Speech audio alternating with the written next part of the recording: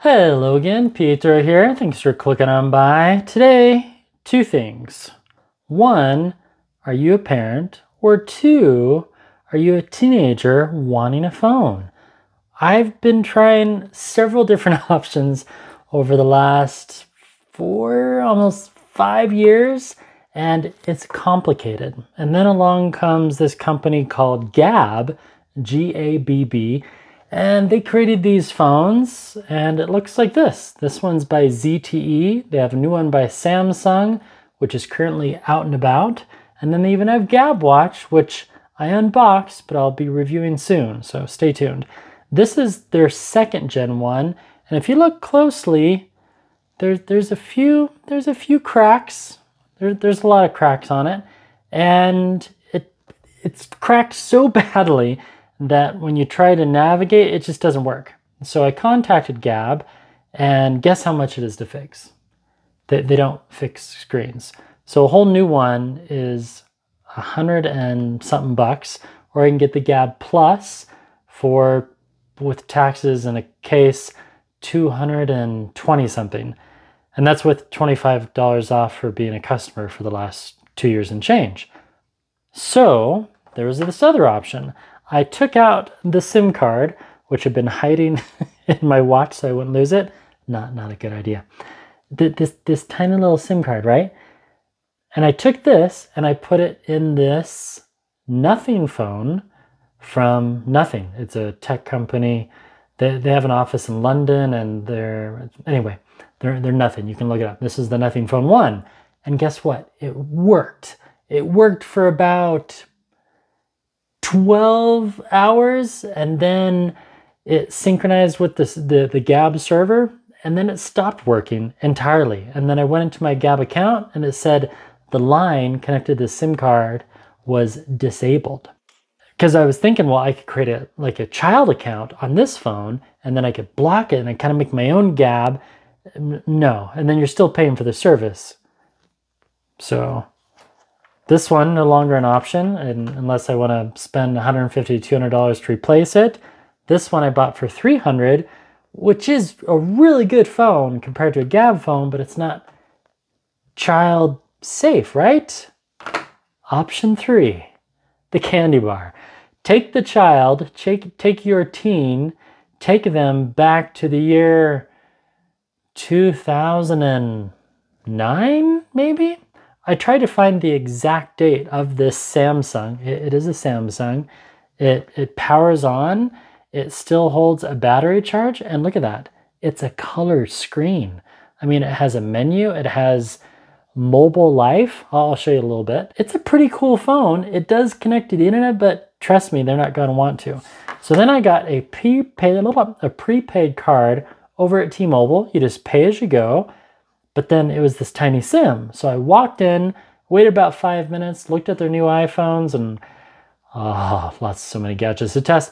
And they gave me this for free. So now I pop this out. Well, let's go with the overhead camera, which is actually this camera. We are filming on the Samsung Z Flip 4, also known as the Samsung Z Flip 4 in other countries. And we're using my Rode audio mics that I got for Valentine's Day last year. Thank you, Sasha. All right, let's see if this phone is going to work, because this one's broken and I don't want to spend $200 for another one. Their service can get a little pricey, $25 to $30 a month if you have insurance and all that, where I got the pay-as-you-go for around $10 a month. Anyway, here we go. Will it make a phone call? I want to know. Do you? All right, here goes nothing. So here's the proof. It's completely cracked. It does take a long time to... Do you see that discoloration? Anyway, and the child that was using it was almost cutting their fingers. It's not safe to be using a phone this badly cracked. Here we go. Now these phones are cool in many ways. One, they don't really connect to the internet that well, and when the battery goes bad or the battery goes dead, you can buy spare batteries like this online for as little as 10 or 15 bucks. So now We pop this out carefully.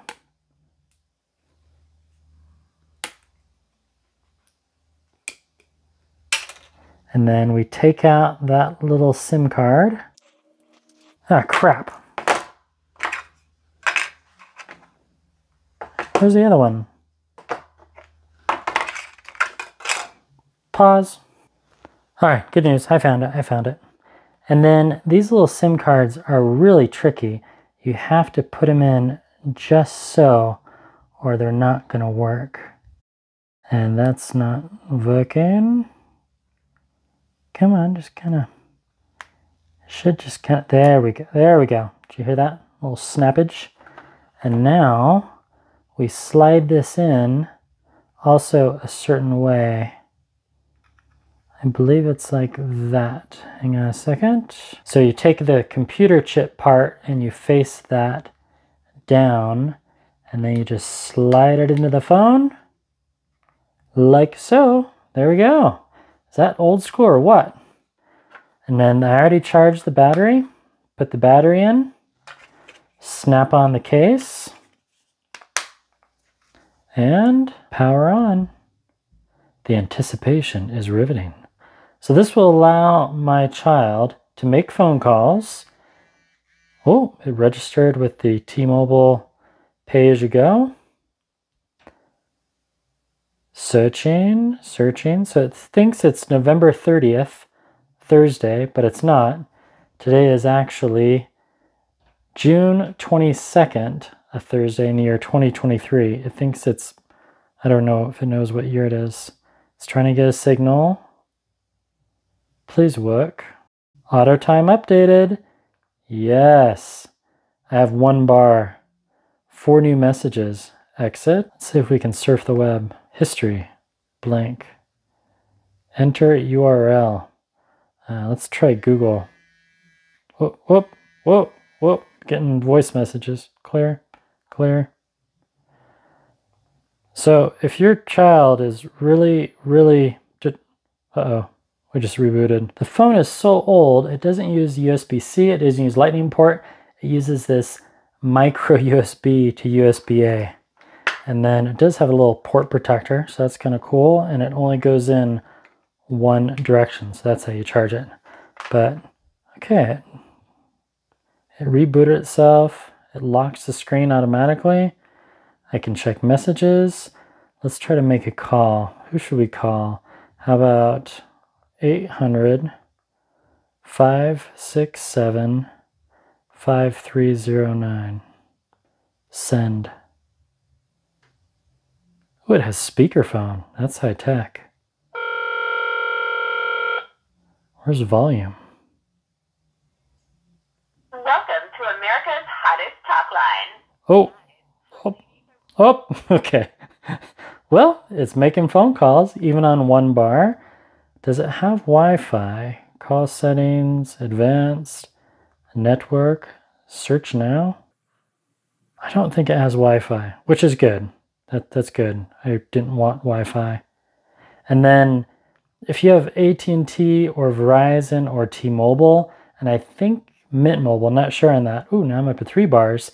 You can call and get triangulation and track this phone if you do want to track your child. What else does this phone do? It has a calendar?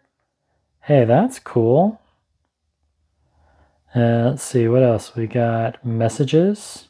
Create message. Ooh, let's see if I can create a message. Hang on. Okay, how should we do this? Let's try hi. Hi, and then space. Where's space? I don't know what it is, but my Apple phone has made me feel not as smart as I used to with this older phone. It's so difficult.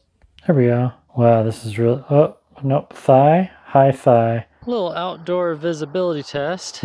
It is really hard to see in the sunlight. So if I go over here in the shade, there we go. Now I can unlock it.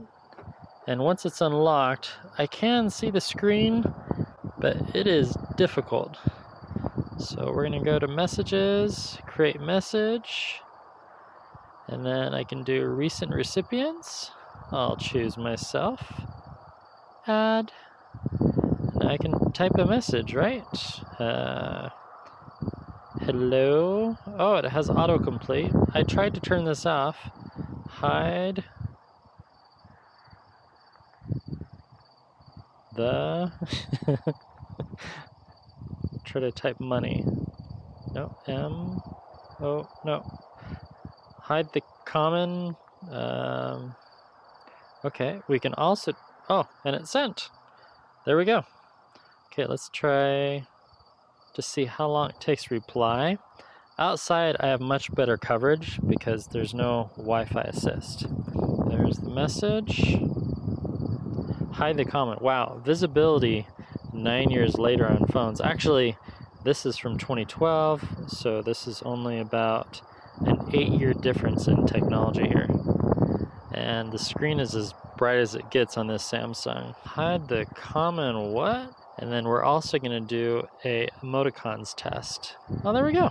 So it sends and receives pretty quickly. Options, I can call the sender, or I can go back, save to contacts, delete, save to template, more. Ah, there we go. You just press the OK button. And then there's a way to do templates I found out. You can do insert, text template, and you can say, sorry I missed your call. Send. And then how quickly is it going to send? Pretty fast. So now we'll try an emoticon test, just some random emoticons, smiley faces, send. How do the emoticons work? Like that. The emoticons don't work at all. Bummer. You can still text, and there's canned messages, so that's good. 2014, 9-year-old tech. It still works for phone calls, and that's what I really need it to do. And it would dial 911, and for what it's designed, it works. The browsing no longer works. That appears to be turned off. I tried to do an update. That doesn't work either. But there's your outdoor test. And texting. And phone calls. And yes, the dial pad still works. And almost 12 hours later, actually it's been on for almost 18 hours, and the battery life is still full bars. So there you go. A few options to protect your teens from maybe unwanted distractions. You could do an Android phone and lock down that profile, but let me tell you, kids will find a way. They know, they know very well how to open and close doors, and they're very good at it. This phone might work. I'm going to use it for a while, and well, I'm going to use it for my kids for a while, and we'll see how it goes. It's very portable. Battery life is pretty good. I like how you can just take out the battery. That's kind of nice. And it's a colored screen. That's pretty cool. And the fact that it still communicates with the network, sends and receives text messages. Now the GABB phone has been good. I'll have a review about that soon. It's a bummer that the Nothing phone didn't work with a child profile, but maybe they'll change that in the future. But for now, I'm going to go old school and see how that works as a parent. I'm curious to know what your thoughts are. Have you given your teen, your tween, a smartphone? Did you buy them the new iPhone 14? And it's working great? If so, I would love to hear about it. Creative comments, honest comments from parents or tweens. Type away. Do you love, do you hate your GABB phone? Did you crack the screen on purpose, hoping your parents would buy you the new iPhone 15 coming out in a few months? Or are you more of a OnePlus type of person? Type those ideas down below. Thank you so much for watching, and let me know your favorite phone if you don't want to talk at all about parental controls. I'm curious about that as well. I'll have another video out soon. Thank you so much for watching, and yes, I am almost done with the video of this watch, the Casio versus the Garmin Venue 2 Plus. I just finished wearing them for 3 days, and yeah, I'm kind of overloaded with gadgets, so that's it. And thanks T-Mobile for the pay-as-you-go phone. That's going to help out a lot. That's all for now. Goodbye.